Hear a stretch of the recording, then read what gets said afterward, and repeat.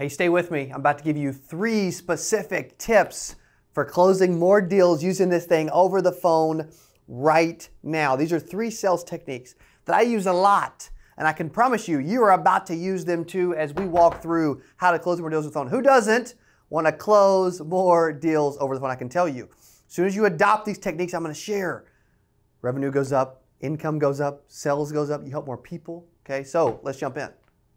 Technique number 1 is, and I haven't talked about this a lot, but I'm telling you, I should have, because it's extremely, extremely important, and that is tonality.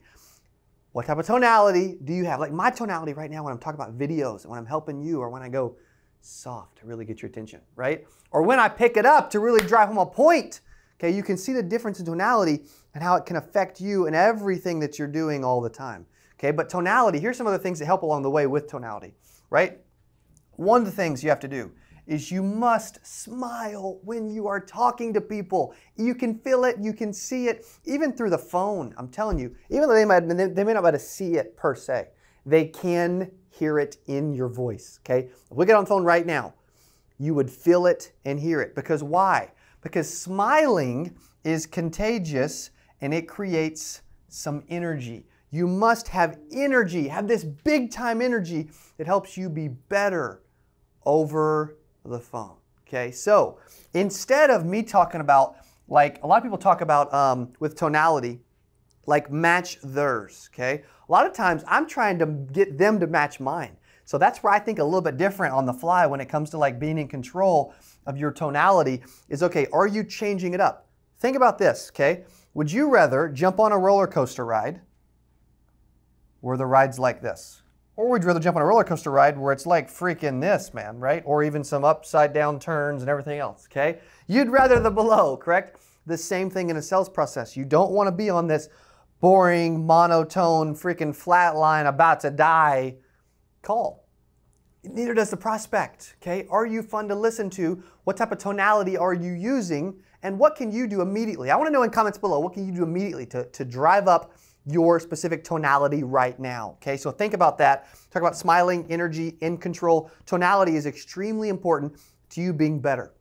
Okay, and we're talking about all this right now because I've literally tomorrow, okay, so if you see this too late, I'm sorry. I've got a Millions by Phone live virtual workshop with hundreds of agents right now. It's only $49 because I want you to help you close more deals with the phone and be fantastic at working the phone. Okay, if there's one thing that is the most valuable sales tool on planet Earth, it is the phone, man. It is the phone, okay? How good are you at using the phone? It's the phone, and it's so important, okay? Number 2 is questions. Are you asking the right questions, right? Are you asking open-ended questions, okay? When it comes to questions, are you also uncovering their pain points, right? Like I always talk about problems and solutions, okay, to keep me in control. I always talk about literally using questions to find their problems so that I can start offering solutions. I talk through that in my sales process pitch, right? And you guys have seen that. Are you asking good questions? Are you asking open-ended questions? Like when I'm selling over the phone and I'm going from fact-finding to actually, from warming up to fact-finding, I'm going to ask some questions like, hey, what got you thinking about this? Okay, how long have you been looking into this? Why is it so important to you? What are you looking to accomplish with this, right? Like these specific questions, freaking legendary. Are you using these right now, every single call? Okay, because what a lot of people do too is they make the mistake of they ask a question and then they skip and they move on and they start telling. Okay, I ask a question. What I do is I ask a question. I get an answer. I go ask another question. I get an answer. I go ask another question. I get an answer. Right? And so this is the visualization of doing that because what I'm doing is I'm going deeper into that specific question so that I'm getting the answers. And what that's doing is that's allowing me to have more information. Okay, the more information you have about the prospect, the easier it is to close them. Yes or yes, right? 100%. And that's how you get to where you close more deals over the phone and utilize this sales tool immediately. Okay, then number 3, after you go from tonality, good questions. Okay, I want you to rate yourself on these, by the way, 1 to 10. How good are you doing on tonality? Asking the right questions, okay, 1 to 10. How good are you doing asking the right questions? And then 3 moves us into actually closing, by the way. Okay, that's a horrible circle. Okay, that's closing. closing individuals. One of the things I love to do a lot is I will use what I call hypotheticals.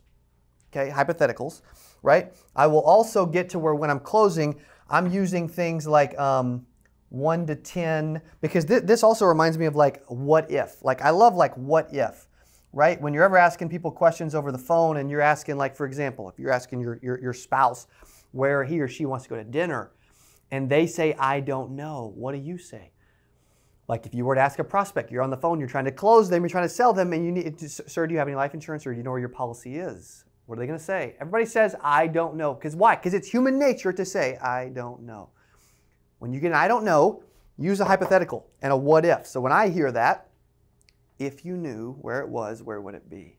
Okay? Or if you had to choose a place to eat, what would you say? Or would you rather Mexican, Chinese, or Italian? What do you think of those three? Probably, definitely not Chinese. Okay, so Mexican or Italian, right? Yes. Which one are you leaning more towards, Mexican or Italian, right? I'm funneling the answers down in this funnel from the top, right, with a question, and then I'm getting some silly answer and I don't know or whatever, and I continue to ask questions until I funnel down, until I get the answer that I want, or at least get someone to do what? To make a decision, right? This is the funnel I call of getting people to make decisions when you're utilizing the phone and you're trying to get people to close over the phone, right? Now think about this, and I'm gonna go over this and also like 80 other pages in a workbook and like 6 or 7 hours on this Millions on the Phone workshop tomorrow. And what I'm going to talk through is how you can utilize questions, how you can utilize tonality, how you can get to where in the close you're asking some additional questions like I'm talking to you about now. Because when you get to the end and they're like, well, I don't know, man, you know, I'm not really sure. Well, help me out. On a scale of 1 to 10, 1 being, dude, I definitely don't want to own it. 10 being, I'd love to.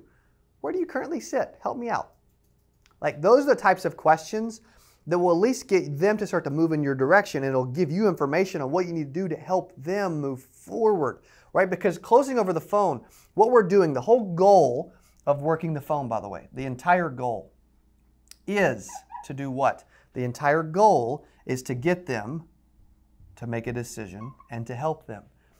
The 3 things that can help you at helping people make decisions and getting better at getting closer to the goal, by the way, okay, because you got to have a goal when you go into a call, right? You got to have a target. You got to have a mission. You got to have an objective.